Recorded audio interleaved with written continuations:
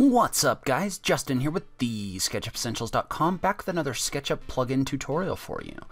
So in this video we're going to talk about using the extension Flowify to bend objects along a curving face. Before I get started, I do want to take a second and thank my supporters on Patreon. Patreon, as you know, is the website where you can support the show, support creators that you like on YouTube. So if you go on there, you can contribute, you get different rewards, like for example, you can vote on my extensions that I'm going to cover every week. I also have a level where you can download all the models that I create, depending on your support level, that sort of thing. So if you're interested in supporting the show, make sure you go check out that link in the notes below. Now let's go ahead and just jump into it. Alright, so I've talked about this extension before, but it's basically an extension that allows you to bend geometry along kind of an organic shape, or a shape that you create. And so I think it's one of the more misunderstood extensions, in that a lot of people think that it doesn't work, or they can't figure out how to get it to work. It has a very specific process that you have to follow in order to make it work. So let's kind of go through this, and then as we go, I'll explain what you need to do and how you need to do it. So the first thing we're going to do, and there's kind of a 5-step process to follow when working with Flowify. So the first step is you need to come in and you need to model out your geometry, or your target geometry. So the face that you want to bend your object along. So in this case, what I'm going to do is I'm going to draw a target face right here. And this is just to give me kind of a canvas to draw on. And then I'm just going to draw a series of curves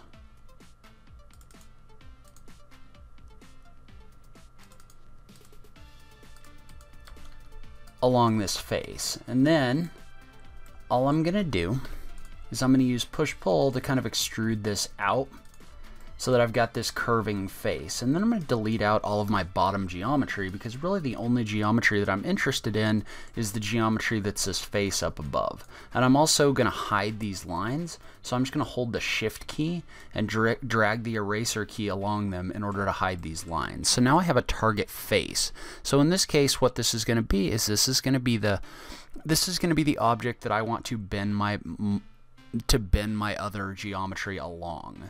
And so what I'm going to do is I'm going to stand this geometry up, and you could also model this straight up and down. In fact, let's just leave it as is for right now. So step 1 of Flowify is you model your target geometry, and then you put it in a group. And putting it in a group is very important. I'm going to go ahead and delete out my default model. So you're going to take this and you're going to put it in a group. So that's very important. And actually, I find if you actually label these groups in your outliner, then it makes it a lot easier. So in this case, I'm going to call this target geometry. So that's step 1. Step 2 is you need a pair of lines that run to another face. So what we're doing is we're basically drawing a pair of lines that are going to go up to our other face, which is our base face. And we're basically going to tell Flowify, okay, take things on this top face and bend it along this bottom face. So once you create these 2 lines, you want to go ahead and select those and put them in their own group too. So step 2, we'll call these target lines. And then step 3 is you're going to model out your base face. So I'm going to come in here and I'm going to model basically just a rectangle along here. So this is the face that you're saying anything drawn on this face, we want you to take that geometry and bend it along this other face. So you're just going to double click on that and you're going to make that a group. So that's step 3 is base face. Okay, and then step 4, which is also very important, is you want to take all of that and put it in its own group. So what you should see in your outliner is you should see 3 groups, one with your base, one with your target geometry, and one with your target lines touching the corners. And the way to check to make sure everything is working is once you've taken all 3 of these groups and put them in their own group, you want to go up to Extensions, Flowify, and click Impose Grid. And if you did this right, what it's going to do is it's going to break this up into a whole bunch of different faces. So that's basically saying each one of these, it's going to take this and bend it along this curve in order to create your geometry. So now we'll do something very simple, just as kind of a test. So I always find it's helpful once I've done this to draw kind of a canvas face up here. So just a face that you can draw on top of and then hide this group. because now I know anything that I model on top of this is what's going to get bent down here. So now I know this is kind of the size that I have to work with. And so what I can do is I can just come in here and I can create a bunch of different random geometry just as kind of a test. And we may try something different in a minute. But for now, we're just going to draw out this random geometry. And we're going to push-pull a lot of that up and down. So now that I have this geometry, and the other thing you want to do is you want to reverse these faces so the white face is up. Otherwise you get some kind of weird results. So make sure that the same white face is facing up both in your target geometry and also in your geometry that you draw here. So whatever side this white face is here, you want that to be up on the other side as well. Otherwise it's going to take this and it's going to try to bend it along this other side. So now I'm just going to kind of randomly push-pull each one of these to a certain height. And if you want, you can come in here and you can erase out a bunch of this extra geometry. So, and really that's a good idea because otherwise any of this leftover stuff is also going to get bent and it's going to make your model look kind of strange. So go ahead and erase out your extra geometry as much as you can, and then you're going to take this and you're going to make that a group. And so the way Flowify works is now that's your last step as you've modeled out your geometry that you want to bend. Well, now you need to select these two groups. So you should have two groups selected. And so basically you're telling Flowify your group with 3 objects in it is what you want to use to show what to bend, and then this other group is your geometry that you actually want to bend along here. And so then all you do is you just go to Extensions, Flowify, and you click Flowify. And you can see what that does is that comes in here and that actually bends all of this geometry along this face. And you do have a bunch of hidden geometry in here. The thing you can do about this, first of all, you can go in here and you can hide this stuff. I like to keep it in case I want to go back in and remodel things. But what you can do is you can come in here and inside your model you can use the Soften Edges tool in SketchUp, and you can just drag this little slider. You can see how when I drag my slider, what it does is it's taking the lines that are in there and it's kind of hiding them. So if you drag it all the way to the right, what it's going to do is it's going to like soften everything, and I don't really like that because it basically turns everything into hidden geometry, and it also smooths these faces together, so I don't find them very distinctive. And so what I like to do instead is I like to drag this, I like to kind of find the point where most of the geometry on these faces goes away, but then the edges are still in here as non-hidden geometry, because now it really kind of details out and shows the way that these different faces are kind of distinct from each other. And so you can see how I did this with this kind of random geometry in here, and I'm going to move that off to the side. And we're going to go back in and we're going to do something with a little bit more pattern to it. So that was kind of my example geometry, and I'll move that off to the side as well, and we're just going to do something different. So now we're going to come in here and we're going to model something with more like repeating components. So what I'm going to do is I'm going to take this face and I'm going to use it to model out a series of components that I want to bend along this face. And so all I'm going to do is I'm just going to right click on this line and I'm going to click divide.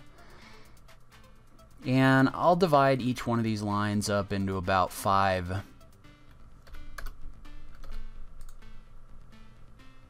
segments, and then I'm going to draw a rectangle along these segments and I'm going to create a component. And when I make a component, and it doesn't really matter what we call it, now if we repeat that component over and over again, and I'm using the move tool in copy mode, by the way. So I'm clicking on this face, I'm tapping the M key and I'm clicking on this corner, then I'm tapping the control key to make a copy instead of move this geometry. Then I'm going to click on this corner and I'm going to type times 4 and hit the enter key. And so what that did is that made 4 copies along that edge. And now I'm going to do the same thing by selecting all of these components using the move tool in copy mode, and I'm going to type in times 4 again and hit the enter key. And you can see how these are all going to react the same when I push-pull them because they're all copies of the same component. Well, what we can do now is we're going to come in here and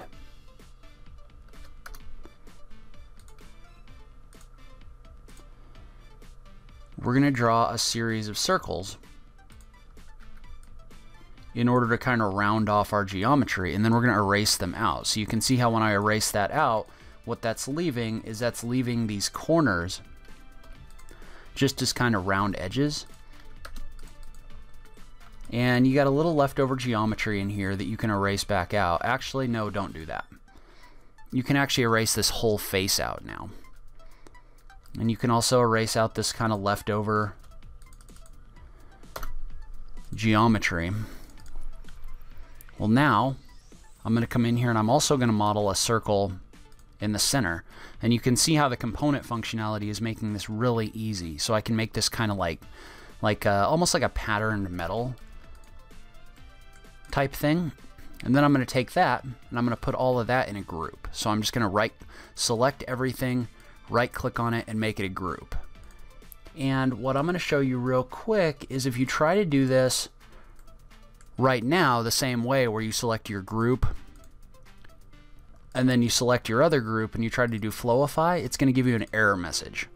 So, and the reason it's going to give you an error message is because you can only have raw faces inside your group of geometry here. And you can see how when I click in here, each one of these is actually a component, so they're not really raw faces. And so what we need to do is we need to select all of those, right click, and you want to explode them. And make sure that you've modeled everything the way you want it to go before you do that, because once you explode this, you're not going to have that component functionality in here, so changes are a lot harder to make. So go ahead and explode out your components, and now you can see when I click on these, it's all raw faces, which is what Flowify wants. So now I can take the object that I want to bend, and I can select my Flowify group that I selected earlier, just go to Extensions, Flowify, Flowify, and it's going to take a second because this is a fair amount of geometry that it has to kind of bend along here. But you can see how now it took that kind of a repeating pattern and it bent it along this face. And now we can do the same thing where we hide these. We go into this model right here, and you may have to erase some stuff out. This isn't always perfect. So you may have to do a little bit of cleanup on some of this stuff. The more complex you get, probably the more cleanup you're going to have to do.